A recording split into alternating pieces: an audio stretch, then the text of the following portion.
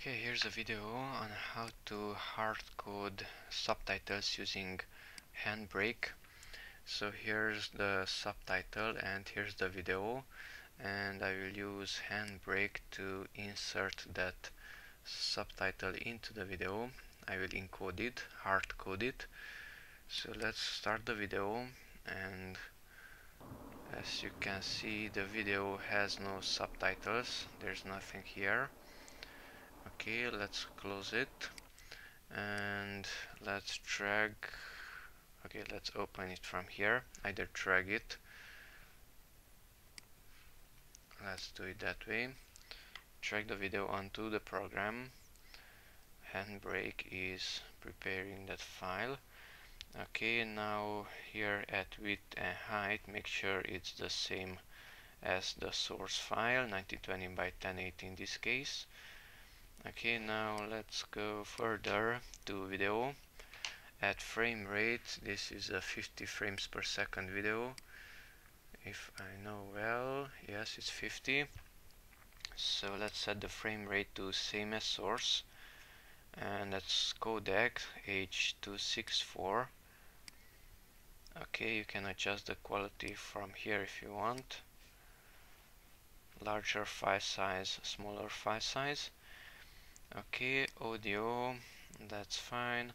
Subtitle, now click on the import SRT button, and that will load this subtitle. Import SRT, select the file, open it. Okay, and this is the subtitle, and check this burn in option that will encode the subtitle into the video. Okay, here at destination, give a file name, go to browse, type in a new file name, let's say new, and save. Okay, and it will be saved in the same folder.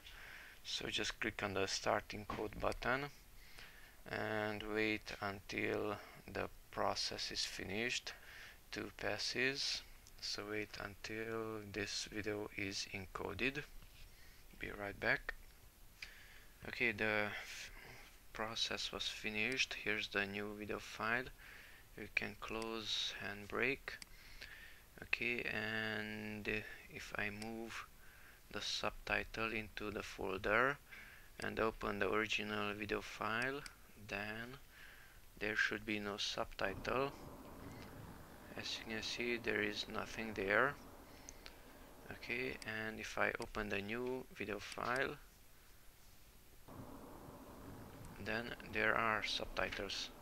So this one is inside the video, it's hard coded. Okay, we can open it with the same program also. Open with and media player, and the subtitle is still there. Okay, if you want, you can open it with the third one, VLC, and the subtitle is there. This one is showing the file name also. Okay, that's it. How to use HandBrake to hard code subtitles into videos.